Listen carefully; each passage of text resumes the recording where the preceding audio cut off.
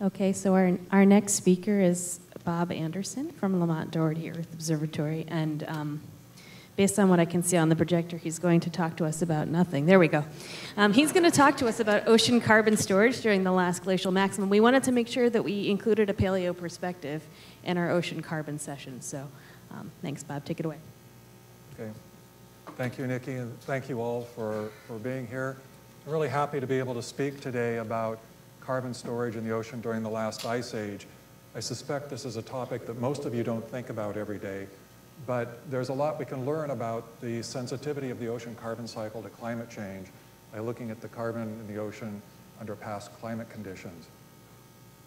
Since most of you don't think about paleo processes very often, a lot of the talk will be introductory material. I'll also include a fair bit of review of recent literature, and I'll show a little bit of results, that unpublished results of my own, and these are the collaborators on the unpublished work that I'll be showing. I like to start with this slide. You've probably all seen something similar to this before, but it shows a very tight coupling between carbon dioxide in the atmosphere, in the top red curve, and climate on the bottom, over Earth's recent geological history. So this is based on spliced ice core records from Antarctica, covering the last 800,000 years, from 800,000 years ago to present. The last glacial maximum is here around 20,000 years ago, cold, warming during deglaciation, low CO2, rising CO2, but very tight coupling throughout Earth's history between CO2 in the atmosphere and climate. And so this raises two very important fundamental questions. The first is what's controlling atmospheric CO2, and the second is how much impact does this have on climate? It's the first question that I'll be addressing today, what's controlling CO2? We've known the short answer to that for 35 years, and the answer is the ocean. The ocean has to be the reservoir controlling atmospheric CO2. The atmosphere lost 200 gigatons of carbon during the last ice age. The terrestrial biosphere lost much more, maybe 600 gigatons of carbon. The only reservoir that's large enough and nimble enough to take up that much carbon that quickly is the deep ocean. So the deep ocean processes had to have been responsible for the variability that I showed you on the last slide. We can think about carbon storage in the deep ocean by starting with the modern ocean as our reference point. And to do this, I'll look at a section down the Pacific Ocean from Alaska to Antarctica, as shown here. And one way of representing carbon storage, especially storage of respiratory carbon, is to just make a section of apparent oxygen utilization, because we know that for every mole of oxygen that's consumed by respiration, there's roughly a mole of CO2 produced as well. So we see that in the modern ocean, the hot spot for carbon storage is in the deep North Pacific. I think we all learned this in chemical oceanography. The nutrient distributions look similar. So this is where we have the highest storage of respiratory carbon today.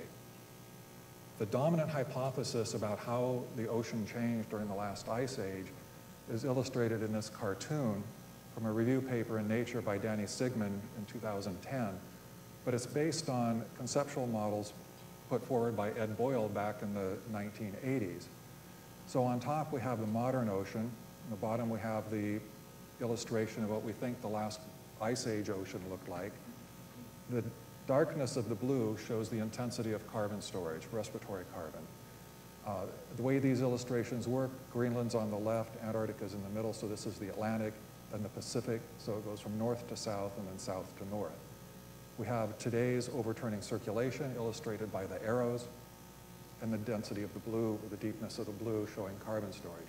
So just as I showed you in the actual data from the modern ocean, we have the greatest carbon storage today in intermediate and upper deep water in the North Pacific. The reigning hypothesis is that during the last ice age, due to changes in overturning circulation, much more rapid ventilation of the upper ocean, much slower overturning of the deep ocean, some effect of ice cover, shift of the winds, increased dust input to the Southern Ocean, all of these factors contributed to changing the ocean from something like this to something like this during the last ice age. So a lot of carbon storage, low oxygen, high carbon storage in the deep ocean. This is the conceptual model. So how did we get there? And this gets back to some of the processes that Scott talked about in the previous talk. This is a slide that I like to use in a lot of different talks because it illustrates an important point about the biological pump and how the biological pump controls atmospheric CO2. So here's Antarctica over on the left, a section through the ocean. The biological pump converts CO2 to organic matter that sinks, and the deep sea respiration converts the organic matter back to CO2, and it's physical mixing along isopycnals, deep isopycnals that outcrop around Antarctica that brings the CO2 back and vents it to the atmosphere.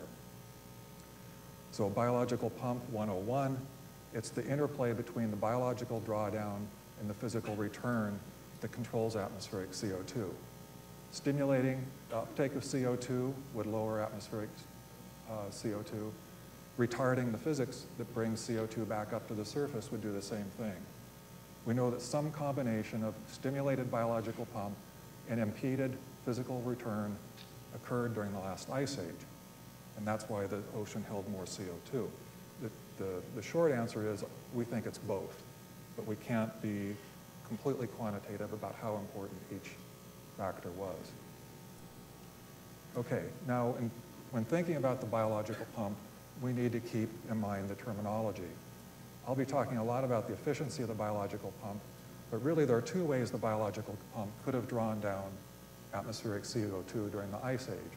There could have been an increased capacity, and there have been a number of papers that talk about greater ocean nutrient inventory during the ice ages. I think most people have discarded this hypothesis, but it's still out there. The main hypothesis is that the ocean's biological pump was more efficient. And efficiency was defined by these classic papers back in the 1980s as the fraction of upwelled nutrients that are consumed biologically and exported to depth as organic matter. Okay, this is the efficiency of the biological pump as defined in the original papers. It's illustrated in an earlier review paper by Danny Sigmund, in this case Sigmund and Boyle in Nature, by this cartoon. If you imagine this as the ocean's overturning circulation, upwelling primarily around Antarctica, but everywhere in the ocean brings DIC and nutrients to the surface. The nutrients can have two fates. Initially, the water outgasses CO2 to the atmosphere. If the nutrients are taken up and converted to organic matter, the CO2 is reabsorbed and sinks to depth as organic matter. But if the nutrients return to depth as preformed nutrients, the CO2 is left back in the atmosphere. So the simplest mathematical representation of the efficiency of the biological pump is just 1 minus the ratio of the global inventory of preformed nutrients to the global inventory of nutrients in the ocean. And since most of the ocean is the deep ocean, you can substitute deep ocean in here. So you can find this in Sigmund and Boyle papers. You can find this in Sarmiento and Gruber, the textbook, a lot of other textbooks. But this is how to best and most simply represent the efficiency of the biological pump.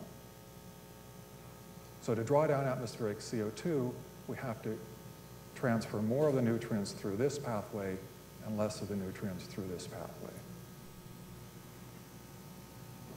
And in terms of current thinking, the idea is that both stimulation of biology and reduction of physics played a role. That is, there was both a change in ocean circulation and a change in the efficiency of the biological pump. I'm not going to have time to go through all of the evidence for each of these. If there's time at the end, I'll show you a little bit about ocean circulation. But in terms of stimulation of the biological pump, the main effect was in the subantarctic. The region between roughly 40 and 50 degrees south was just extremely productive during the last ice age. Further south in the Southern Ocean, there was not much productivity. But the important thing is that everywhere we look, two of the three main high nutrient, low chlorophyll regions, the North Pacific and the Southern Ocean, study of nitrogen isotopes has made it very clear that nutrients were more efficiently used during the last ice age than today. Now, efficiency, as I said, can be driven by physics as well as by dust, but I think both played a role. Now, this leads to the question of where and how was CO2 stored. We've known this principle for a long time. This is a quote from Danny Sigmund's review paper, but it's really summarizing a point made by Wally Broecker back in one of his seminal papers in 1982, explaining how the ocean could control atmospheric CO2. Any biological pump mechanism for lowering ice age PCO2 decreases the dissolved oxygen content of the ocean interior. We've known this since the 1980s. I was one of several people who worked on this in the 1980s, tried to find geochemical proxies for oxygen in the deep ocean. You haven't seen any papers on that because nothing worked out. Okay, but this is interesting. It changed the spacing. Anyway, we have some indirect methods that have been proposed and used more recently, and it's based on the fact that we can measure sediment redox state in the past. Because when the sediments are reducing, chemically reducing, redox-sensitive trace metals like uranium and rhenium are preserved and buried in the sediment. The sediment redox state depends on the level of bottom water oxygen overlying the sediments, as well as the rain of organic carbon to the sediments, because it's the organic carbon that fuels the respiration, that drives the sediments into anaerobic respiration, where redox-sensitive trace metals like uranium and rhenium can be precipitated. Now, we can infer organic carbon rain to the seafloor using geochemical proxies like excess barium or opal. And the strategy that many people have used over the last few years is to compare the Ice Age ocean to the modern ocean using these indirect proxies to infer changes in bottom water oxygen. This idea was first proposed, as far as I know, in 1997 by Roger Francois when he was here at Woods Hole, but it wasn't really picked up for more than a decade. And the first paper that led a large number of papers in recent years was by Sam Jacquard, looking at a site in the subarctic North Pacific. So here time is running from left to right. Unfortunately, there's no convention for time, direction, in paleoceanography, but I'll try to point out which direction time runs. We have the last ice age shaded in gray. Here's our sediment redox indicator, authigenic uranium. So very reducing sediments during the last ice age, becoming less reducing toward the present. Or our organic carbon rain proxies, opal and excess barium, both show lower levels during the last ice age, peak during the deglaciation, and then intermediate during the Holocene. But the main point of this paper is that the only way to have more reducing sediments during the last ice age with lower rain of organic carbon to the seabed is that the deep North Pacific must have had substantially lower oxygen during the last ice age than today. As I said, this was the first paper. A number of other papers have come out. This was in 2009. This was the first paper.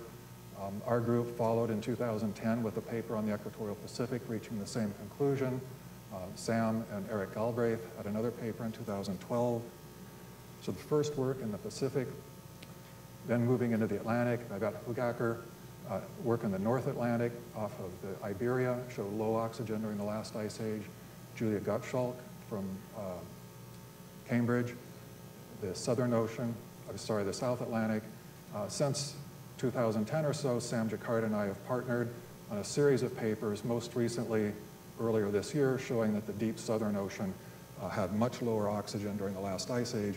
But in fact, throughout the last 100,000 years, deep water oxygenation in the Southern Ocean covaried with atmospheric CO2, indicating a strong role for ventilation on both deep oxygen and atmospheric CO2. Sam wrote the first review paper on this in 2014, summarizing available data to that point. And look at the Pacific where we have the most data density. I wouldn't look at the scale bar because we really hadn't calibrated these proxies, but where it's orange, it indicates lower oxygen in deep water during the last ice age. Where it's blue, it indicates higher oxygen in intermediate water.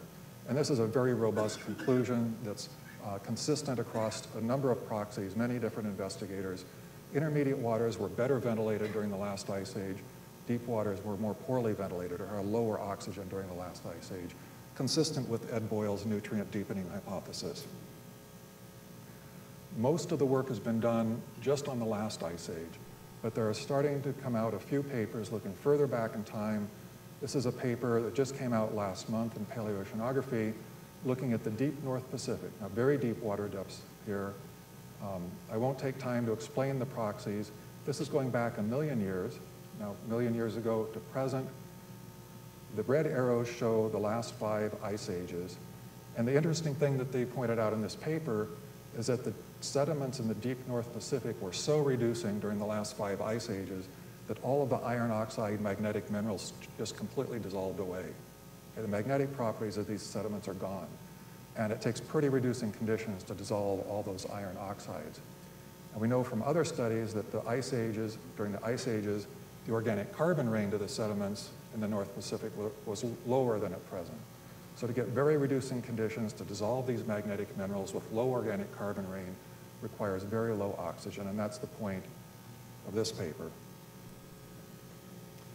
Okay, to summarize up to this point, we have strong qualitative evidence for low oxygen in the deep ocean during the last ice age.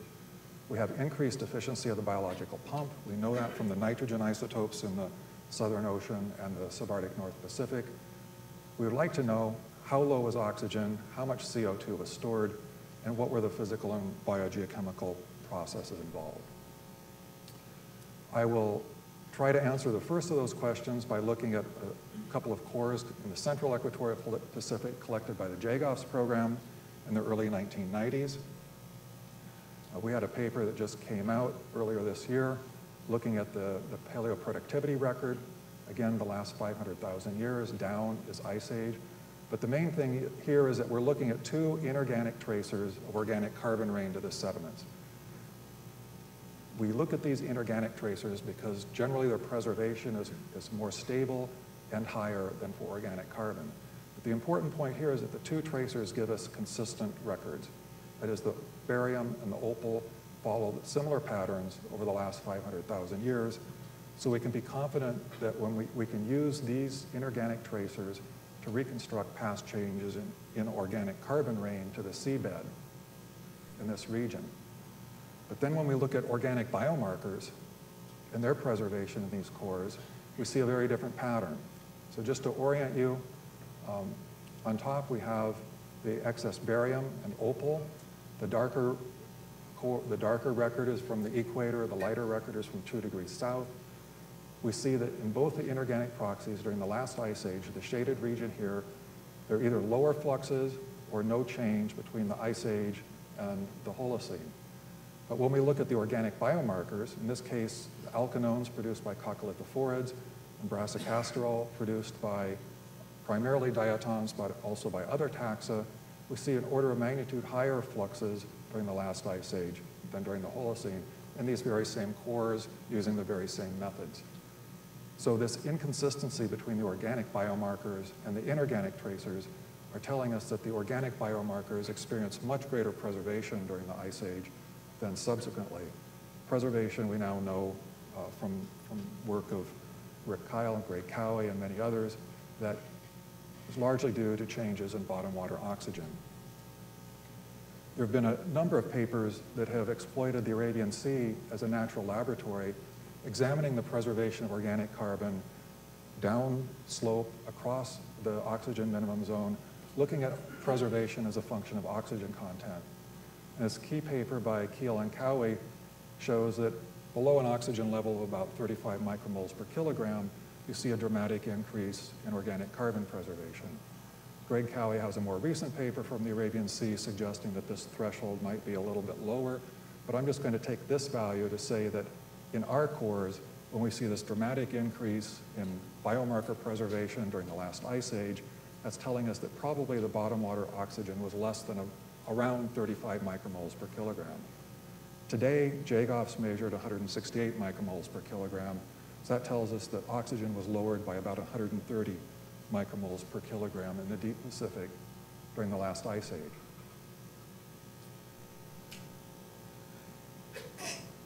I want to get to the rates, so I'm going to skip over how we get the structure of the water column. I'll answer questions later. But we look at a series of cores in the Eastern Atlantic, look at the preservation of organic matter, and we can reconstruct what I think is the oxygen distribution in the deep Pacific during the last ice age. So intermediate depths had higher oxygen, but below about a kilometer depth, all the way to the bottom, the oxygen concentration was much lower, we think, during the last ice age compared to today. And I'll go through the details of this later if anyone wants. But I want to get through the process of reconstructing the complete inorganic carbon system in the deep ocean during the last ice age based on these results. So using JAGOFS data on the equator, we know salinity, temperature, oxygen solubility, measured oxygen, so we can calculate apparent oxygen utilization as the difference. For the last ice age, we know that the global ocean was 3% saltier due to fresh water being tied up on land as ice. We know the deep Pacific was about 2 degrees colder, and so we can calculate oxygen solubility. We use our organic biomarker preservation threshold to say oxygen was roughly 35 micromoles per kilogram.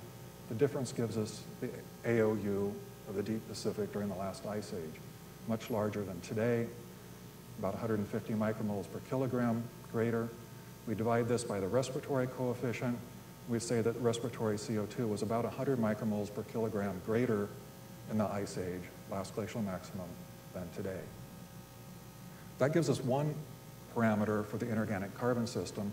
We can get another from a lot of work that's been done by Kat Allen and Ji-Min Yu, two of my co-authors, reconstructing the carbonate ion distribution in the deep ocean during the last ice age.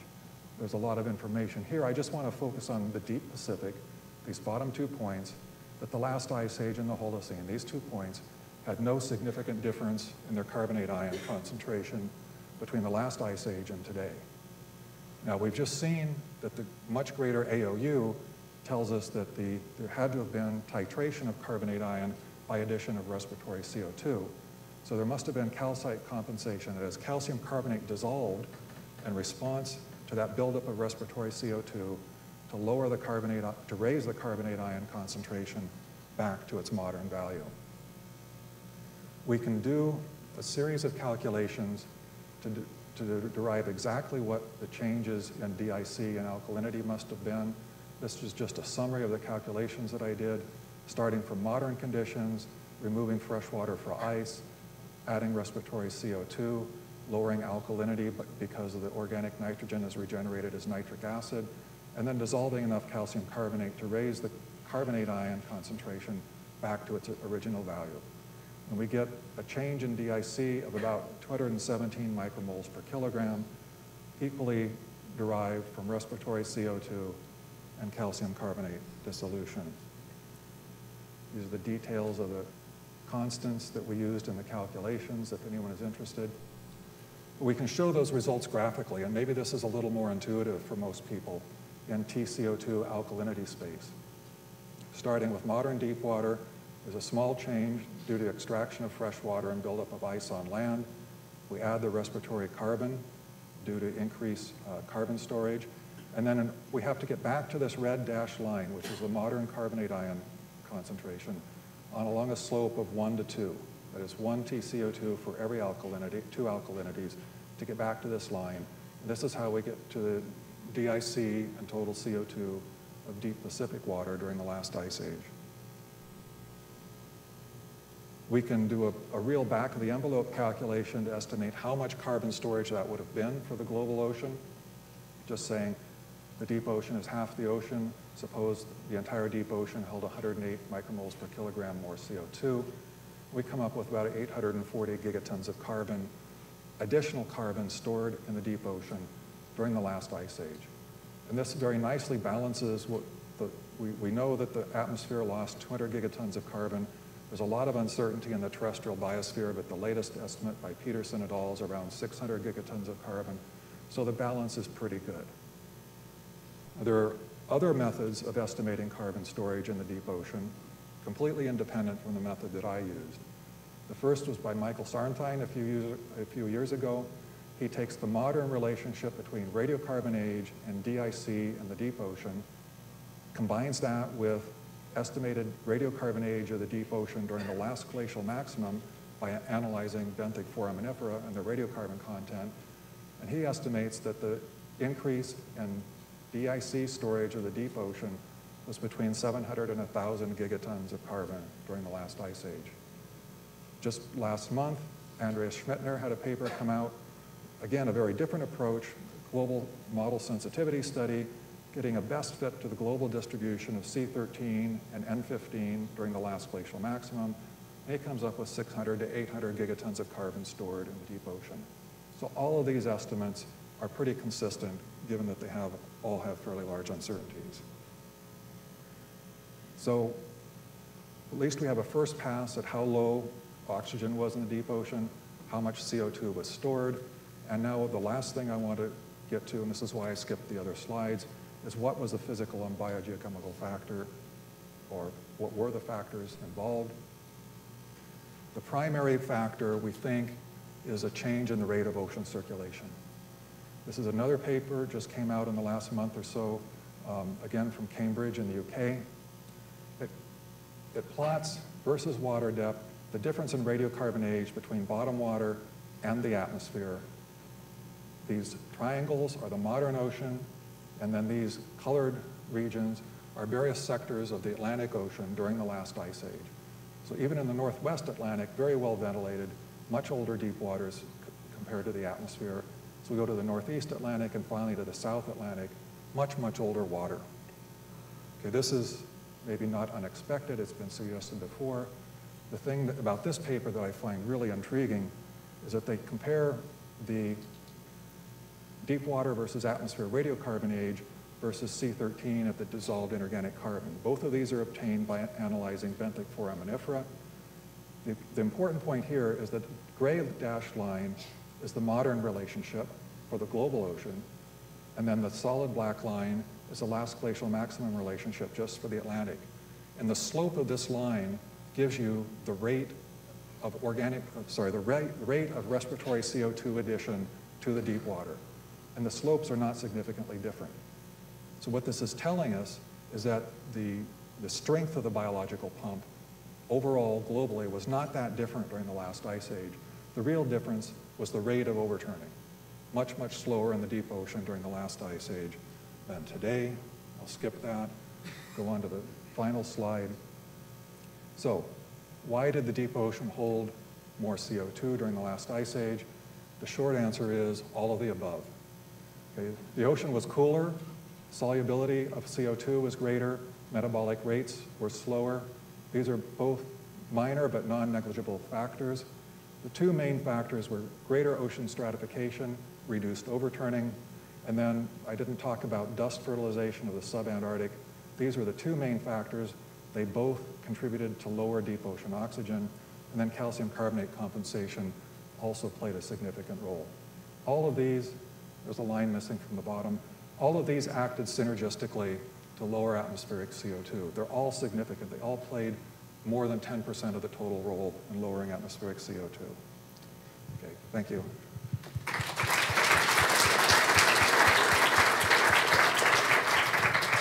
We have time for as many as 2 questions. Just back here.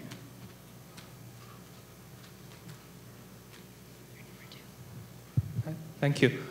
So there are recently some papers proposing, the role of the volcano in the glacial interglacial CO2 cycle. Do you have any comment on that? You're talking about subsea volcanoes? Both subsea and also the volcano on land. Okay, the volcanoes on land, there was an increase in eruption during the deglaciation, but they occurred, as near as can be told from reconstructing the ashes and the age of those ashes, they were too late. They occurred after most of the atmospheric CO2 rose. In the deep ocean, I know this is controversial, but because a lot of people are investing a lot of money and looking at the mid-ocean ridges and how they might have released, there might have been increased volcanism and CO2 release during deglaciation. But the fact is, everywhere in the ocean we see that the deep ocean was most alkaline during the deglaciation, best calcium carbonate preservation. That's exactly the opposite of what you would expect if the deep ocean volcanism was responsible for the rise in CO2. I think we can unequivocally rule out that hypothesis and move on to something else. Okay, one last question while we're switching speakers. Just curious, based on what you showed, then mode waters would have no nutrients. How does that match what people know about the equatorial upwelling? Was it less productive during the last ice age? Is Rick Murray still here? Rick and I have been arguing about this for 20 years. Why don't you ask us over beer later? Seriously, Rick says yes, I say no.